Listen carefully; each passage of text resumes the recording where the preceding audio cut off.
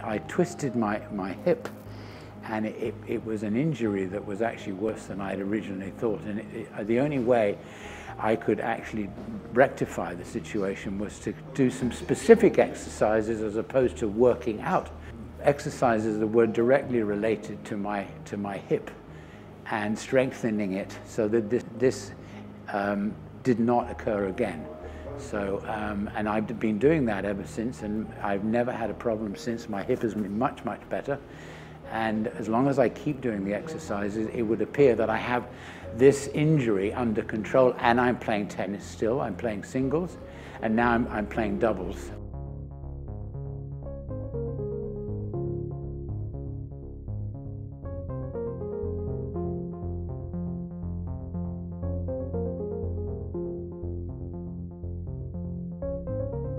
Well, originally because I was getting older, I realized that I needed to try and get my level of fitness up. And so I started playing tennis when I was about 55.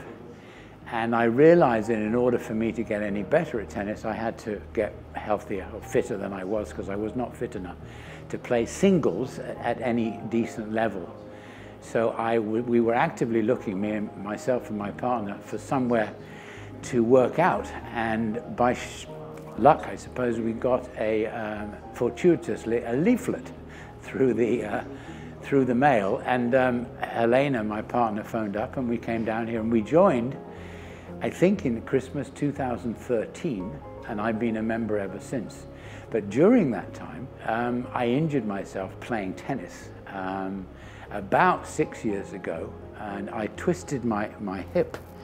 And it was an injury that was actually worse than I'd originally thought. And the only way I could actually rectify the situation was to do some specific exercises as opposed to working out for Miles, was exercises that were directly related to my hip and strengthening it so that this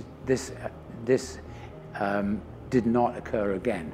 So, and I've been doing that ever since, and I've never had a problem since. My hip has been much, much better.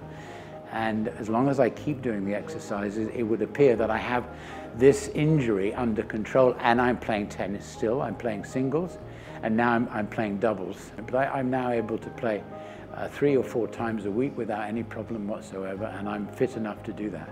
And that's all been from working out on a regular basis for 7 years now, I guess.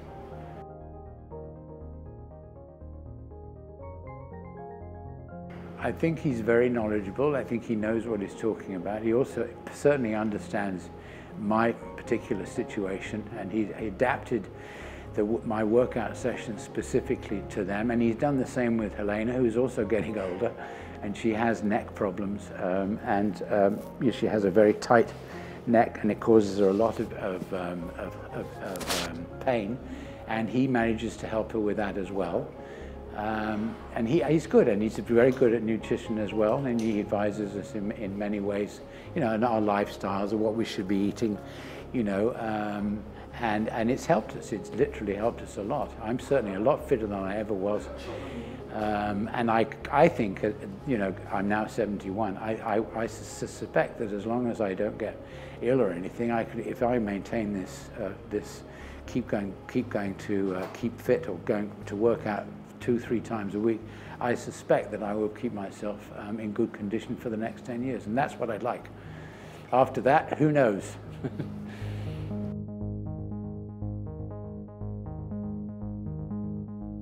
Oh, very good. I was very worried about it beforehand, but I'm now completely secure with it. Every piece of equipment is washed, is sprayed and wiped down before we go on it, each time we go on it.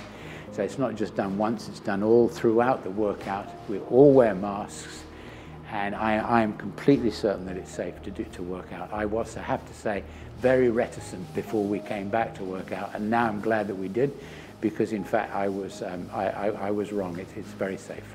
It's a safe atmosphere.